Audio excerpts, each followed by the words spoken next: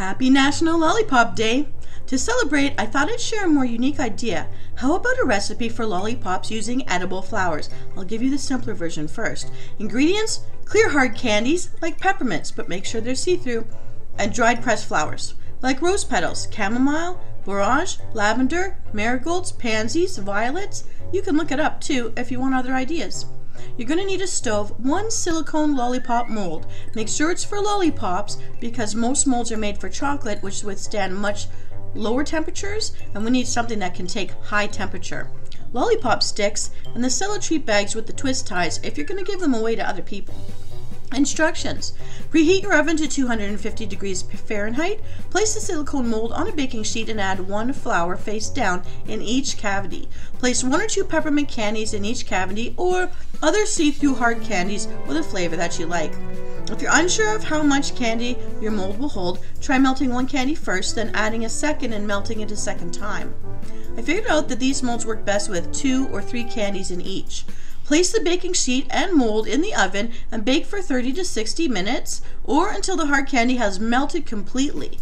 If necessary, rotate the lollipop sticks to make sure they're completely coated in melted candy. Allow the lollipops to cool and harden completely before gently popping them out of their molds.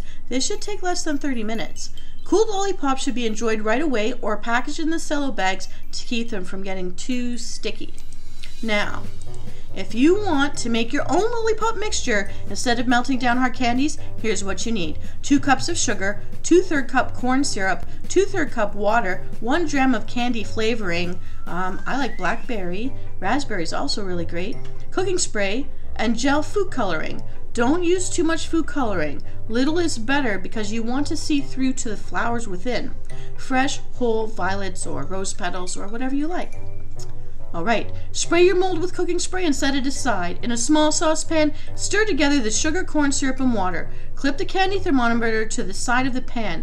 Bring the mixture to a boil over high heat. Continue to heat without stirring until the bubbling mixture reaches the hard crack stage, which is 302 degrees Fahrenheit. Remove from the pan, heat, and stir in the flavoring and a very small amount of gel food coloring. Once the mixture has stopped bubbling, use a metal spoon to drop it into the molds. Carefully place a flower face down into the candy. You can use the end of a lollipop stick to slightly press the flower into place or use a toothpick. Quickly spoon just enough hot candy over the top of the flower to cover it completely. Place a lollipop stick into the candy and rotate about a half a turn. Allow the candy to harden completely and then you can remove it from the molds. Share and spread the joy. What a lovely gift and a treat on a hot summer's day. Happy National Lollipop Day, everyone.